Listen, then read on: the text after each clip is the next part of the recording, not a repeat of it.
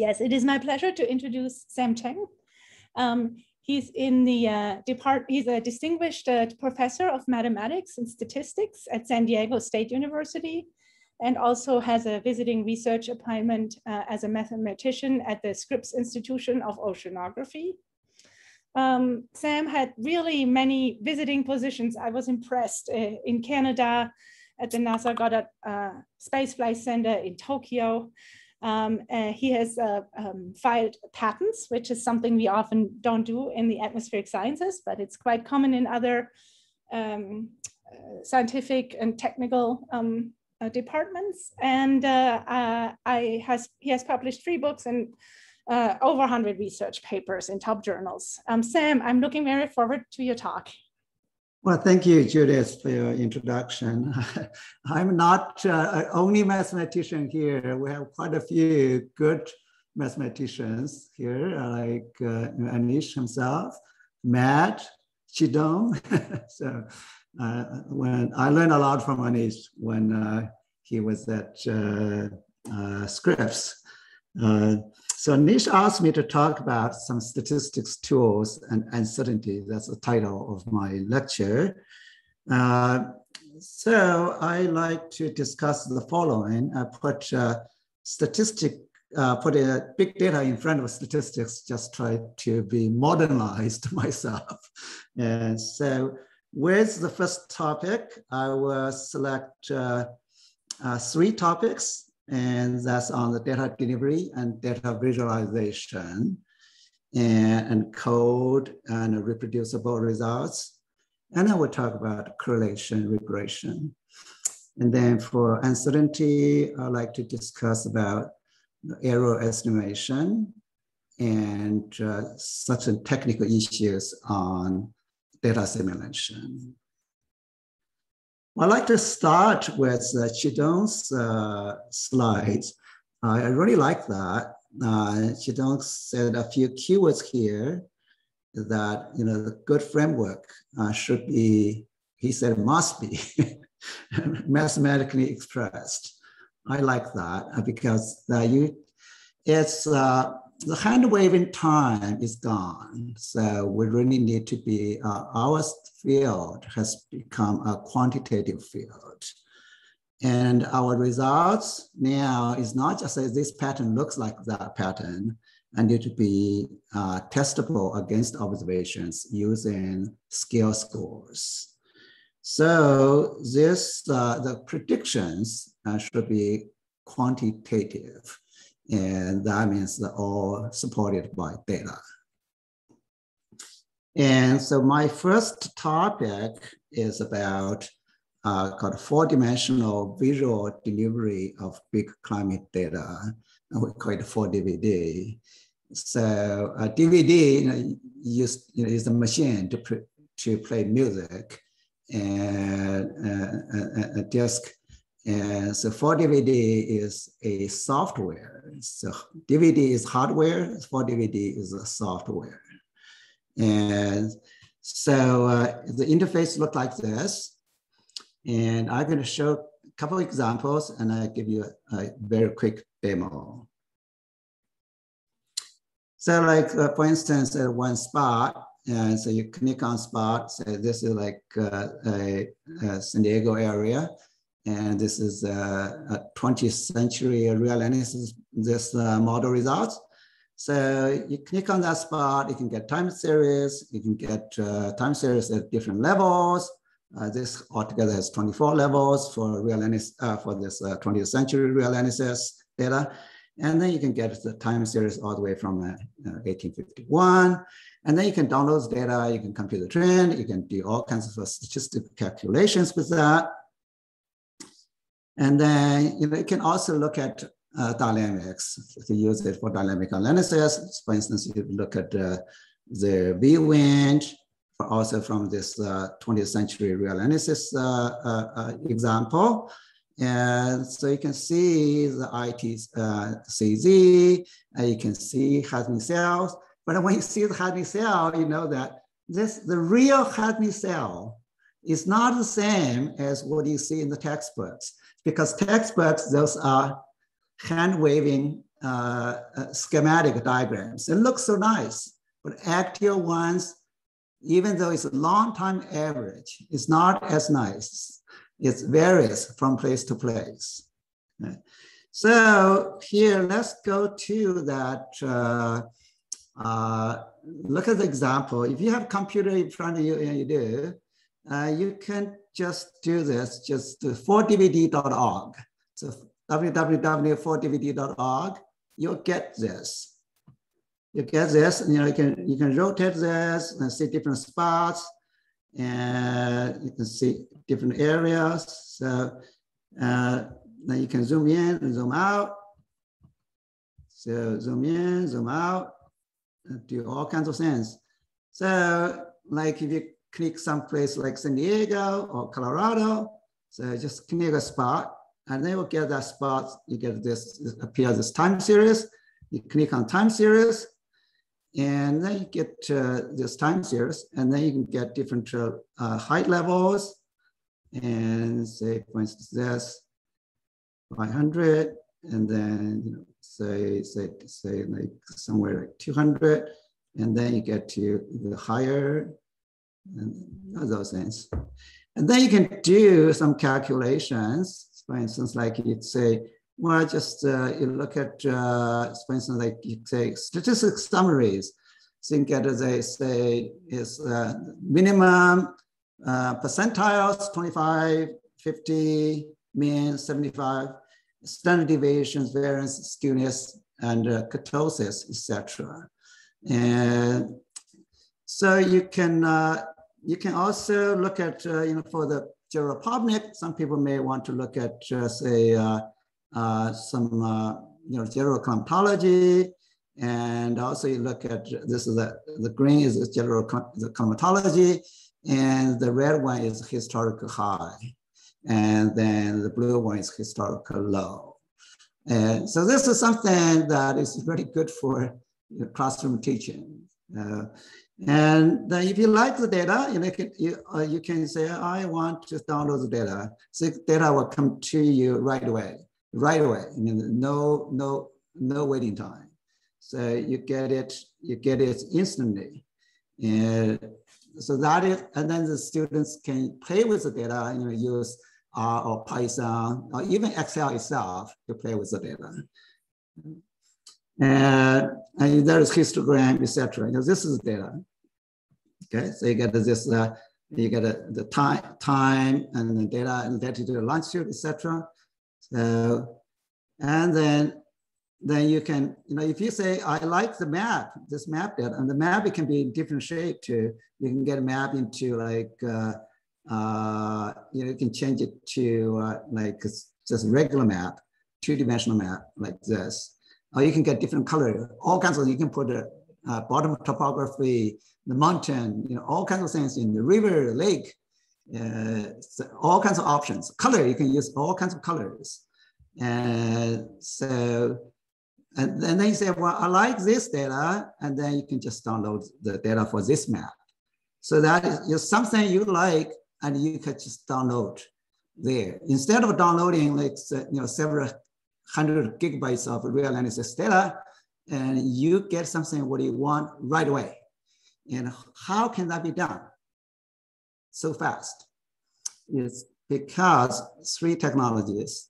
One is optimization of a database, and one is distributed computing, and one is the fast query into the system. So we have that kind of design. So that means all this, what you have seen is done on your computer, not on server's computer. So that makes it really fast.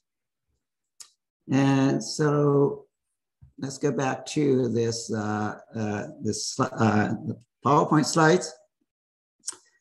So, and then, this looks pretty useful tool for data visualization and delivery. And what we are, we're continuing developing this. And because we have a large, several people working on this for many years. And we started working on this in 2012, first released in 2016. And currently we have like 4 people working on that. And so we're doing like putting a bit more, we want to beautify the science, you know, like put a light mode, day mode kind of thing. Just like a now school, you know, many of you have seen that one. So beautiful. What's the difference between ours and other products? Because we have data manipulation functions. We actually do it as a data machine. And a quick just say, well, I want to use that. I have my own data. I want to quickly use this as a tool, just like use this as, such as polyphony or error view or those things. I want to produce a beautiful figure. And we want to say, we want to quickly, you can use our machine to produce your data instead of, you know, we mount this data for you. And then we will want to have different map projections. We have, you know, there's 2 kinds of selection. We have 300 selections. We're going to have more selections. And then we're going to do some cross-sectional maps to do the diagnostics. And we want to do more space-time maps to show the wave propagation. Particularly, this will be useful for S2S when we look at the daily data. And we want collaboration with you. You know, one model of collaboration is, the simple one is that you have data and we deliver it for you. We visualize it for you. For instance, if we have, say, one of the CMAP models, and we put it on for you. And other collaboration model would be like we customize our 4DVD for your data set. For instance, like this is the example we did with Donata. Donata, thank you. Your presentation talked about it in this lecture. It's ArgoVis. So this started in 2017 when we, Donata and I put together this statistics workshop at SIO. And then, so we found there is a match here. And so we did this ArgoVis machine. So that was a master thesis by Tyler Tucker. So he was in my lab, and he was interested in the Donata's data, and then so he produced this wonderful tool for climate, for ocean scientists. And so I think, Donata, you probably can tell more. And then we were talking about to get the school kids to adopt Argo buoys and using this machine, sort of say, this is my buoy, a kid, and they can track where it is, or what does the data look like. You know, a person can start its kind of own, you know, web, Twitter, or those kind of things, social media, and to get the science to the general community, to the general public.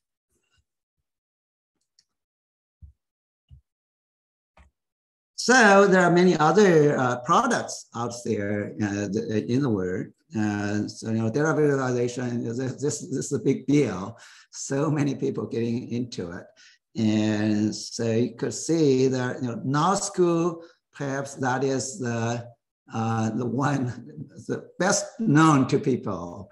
It's so beautiful to see this, you know, when you see this, you know, the blocking, you can see the blocking right there. It's so nice, man. And but NASCO cannot do data service. So, you know, they have their kind of a strength, and we do our own strengths. What our focus is on data delivery and then data visualization. So we actually want users to play with data.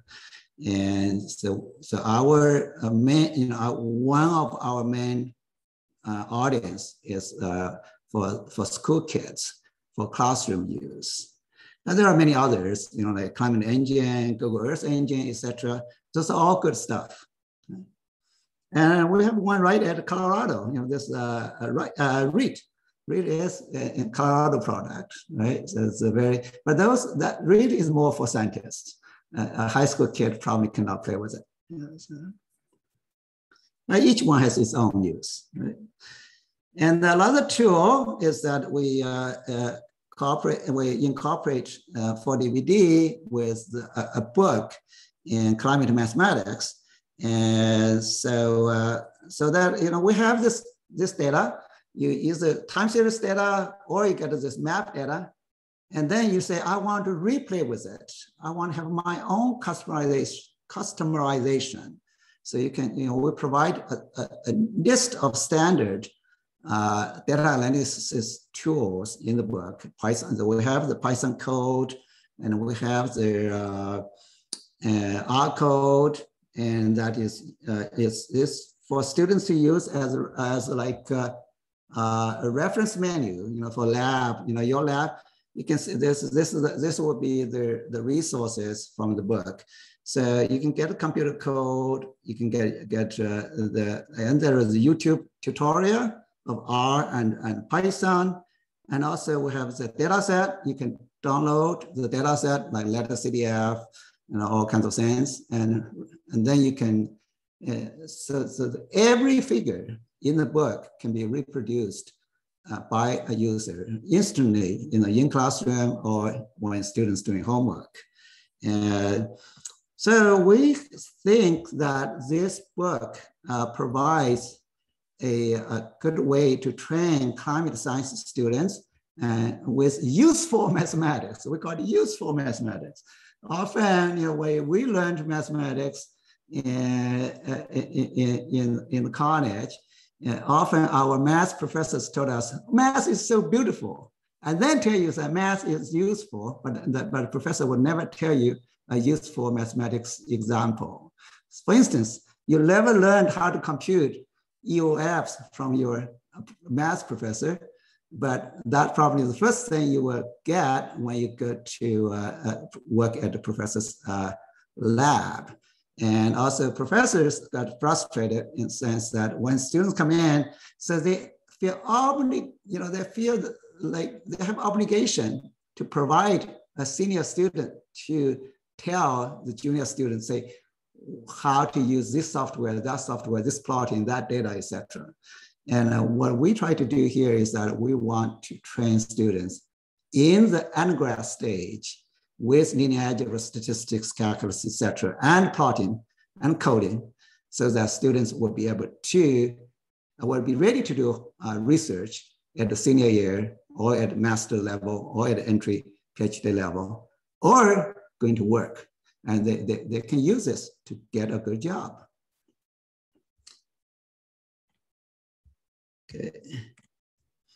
And this is another one, is outreach. So this summer just done last month. So we were training teachers, local school teachers, and to use 4DVD and R. So the kids are very much interested in climate change, but you get them to get climate data, and you must be easy and fast, and also funny, interesting, and so they can enjoy it. If so go to NOAA climate data online, you can find this, that, and they just spend 5 minutes, they still cannot find it, and they say, what the hell am I not going to do? So, this is the teachers have found, they really like it. A lot of figures are from the book, they reproduce that. So those figures, they produced it, so. And then let's jump to this, it's uncertainty. And so there's tools, and then let's look at this uncertainty. And so one example of this is called spectral optimal averaging. And so the question is this, you ask this way: if you have stations in different spots, and then you find the regional average, and then you say how good it is. What is it? What is error? Okay. And then you know that it depends on 3 things. One is the location, different, which spots they are, geometry. Another one is how good is your observation, your observational data. The instrument, are they bad or good? Third thing, related to climate dynamics. Ocean will be different from land. Desert will be different from from the forest areas. So how could we have a formulation that would incorporate all the three together. We learned objective analysis. That often is like you incorporate the first one and the second one. So often it's the first one, okay? And sometimes you consider the second one. And then we found out that in our objective analysis learning, the error analysis part often is not very useful. And then the result tend to be quite useful, but the error part is basically totally useless. So often you see the publications when using objective analysis, they don't use the error estimation from the objective analysis mathematics. Rather, they use the error from cross-validation. So that basically they use one theory to get a result. They use another theory to do the error assessment. And there are many publications, and I learned this method from Jerry North, and I learned a lot from Tom Smith. And Tom works at NOAA also. And so we did quite a few papers in early 1990s. I started this with Jerry and working on the satellite error, the TRIM satellite observational error. And then we worked with at CPC. I was working there, and then with Tom Schmidt, Phil Arkin, and Chet Robdowski, and try to answer the question for WMO is that one is that where should we, if we only have 50 some stations around the globe, where should we put them? And this you heard is the angio-cultural overlap work. Another one would be that it is for the global warming assessment. What are the error bands? What is error bands? So in 2001, IPCC, and we quantified the error bands by this method. So what that is, this is a kind of headache mathematics. But what it is, this incorporates all the three things. So one is that's location. So this is a location, so the location called RI. And Psi is the empirical orthogonal functions. And this lambda is the eigenvalue of that empirical orthogonal function mode. And then this is data error part. So this is data itself has error. So you have data error, location, and then climate dynamics. So all these three things put together, you get into this. So this is the way. So what is the main principle? The principle is really a regression, minimization of mean square error. Okay, so. And then you can extend this concept to ask other questions. Suppose that you have scattered observations. You want to grid your data to, the grid boxes, and then what will be errors on each grid. So this becomes the error mapping problem. So you produce a reconstructed data. And then at the same time, you should also produce a error map together with it. Okay, and then when you do forecast, same thing.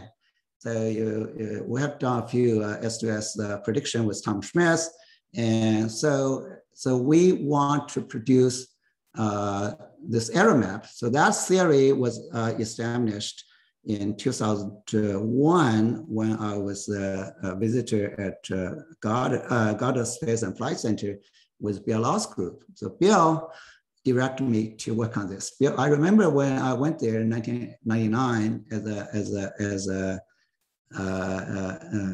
a visitor, as NRC visiting scientist, visiting scholar, and he told me, said, well, you're probably good at math, but I want you to work on something useful. Just like this morning's talk by Nivi said that, Those computer scientists, they might be smart, but they work on different scales, different signals. So I learned a lot from Bill on this. And this is a slide that's really interesting to me. And Antje talked about that's how we could misunderstood or misuse correlation. Okay. And so if you just look at correlation or standard deviation, that's not enough. And so we often have that problems. Many papers published have this kind of errors, wrong. So what happened is not because regression is wrong. It's not because the correlation is wrong. It's because we have not checked assumptions. So what are these assumptions? There's 4 assumptions in the linear regression. We took a statistics course on this. So one is a linear model. Well, everybody agree with that. Yes, there is such thing. Otherwise, we wouldn't do it. Okay. Then the second one is that the model data and the error data both need to be normally distributed, and that we need to test that. Third is that the residuals should not vary too much. So there's pretty much constant variance with respect to X. And then the independence of the errors. The residuals should not have serial correlation.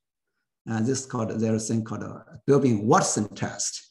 And number 4 is the most error people may have made in publications. And they just say, oh, this is a degrees of freedom. But actually, because of serial correlation, the degrees of freedom become much less, the error become much bigger. And there's nothing new. It's all in the textbooks, except that those textbooks are hard to understand. There's so much mathematics. So they don't talk about physics. So in our climate math book, we say that every important math formula must have a climate science example.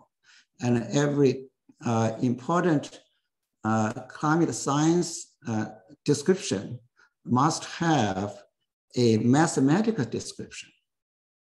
Sam, you have about 5 minutes. Yeah, I'm done. Yeah, good. Yeah. Thank you for reminding me. Yeah. So, so this is another example here is from Sergey's presentation. And there was this we all know this data assimilation. You know, this formulation is familiar to everyone here. So there are some of the minus sign, equal sign from Sergey's slides. Those his copy missed this signs. So I could not reproduce that. But so it's some places it has inverse metrics, etc. And so this will be, so key part is here. He was so good point out to people, so that there is R metrics, is observational error, and there is a P metrics, is forecast error. Those 2 matrices are not known. You need to assume them or you need to compute them. And in data assimilation, often people don't tell you this. This is my data assimilation result. They don't tell you this. And Sergey is really good and tell you, the trick inside there. And what is the uncertainty? How sensitive is the result to this? And I like another lecture by Haim Kim. It's on the predictability and what it is. Of course, many people talk about it. There was a huge discussion on this, huge debate. Right? And so here, when I look and say, what does the dictionary say? Well, Cambridge says that, that saying is probably not what we want. And there is a definitions.net and the Wikipedia, that is the second one. That probably is what we want.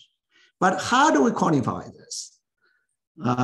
Correlation, hit scores, like Tercite scores, quantized scores, and IMSEs, cross-validations. And a very important part, reproducible results. We need to reproduce our results. So this is the reproducible, like this is the papers and some journals are in this trend now. So this is the one example is the PNAS paper And the share with all the data, all the code, the reader can reproduce everything very easily. And there's the ESSD journal actually require you to do that. Okay, so we recently put a paper there. And then also another way to help us to understand paper better is that nowadays, particularly with machine learning, we put flowchart. Flowchart is really good for people to understand your work. So we, NCAR has that, the big flowchart, program chart, and for each program, each product has a sub flowchart that make your result reproducible. So summary and take-home messages, and so I have 4 things. One is for DVD, one is the book, and one is the correlation. How do you deal with the correlation? Always plot scatter diagram. Always do that, and reproducible results. So you need to. I suggest that we all produce the open source code and data so that others can reproduce our results. Thank you very much for your attention. Thanks very much, Sam. I was especially pleased that you talked about how important it is to have serial correlations. And one comment I have to this plot you showed about, and also Antje showed, is the stochastic differential equation community. There's a big thing that you want to get first and second order statistics right, but also lag time correlations. And a lot of these misunderstandings or go away once you look at least one time lag, ideally more than one. And that gives you a lot of insights about linearity and nonlinearity as well. My question for you, Sam, is what do you think right now, given that this is sort of on S2S science, the summer colloquium, which area do you think the mathematical sciences and doing really, math approaches will be most beneficial in advancing our understanding about S2S science? Well, I think Nivi's talk actually answered your question. Really is to explore the inside of machine learning. I feel the machine learning is a way. Our group is doing that. Actually, I was going to present some machine learning results from deep oceans. Really, we find physics to support your, what do you want to get? And then you try to find the proper tool. And then you need to understand the tool. And we often think that machine learning is a black box, but it's not. Actually, it's built upon this this logistic regression. That means it's like our mind. You say this is red, this is black. There is a threshold, and so there is that kind of mathematics, and that should be explicitly researched and step by step. Maybe put that example step by step, but each step has the mathematical criteria. That's, I think, the most important part. Thanks so much.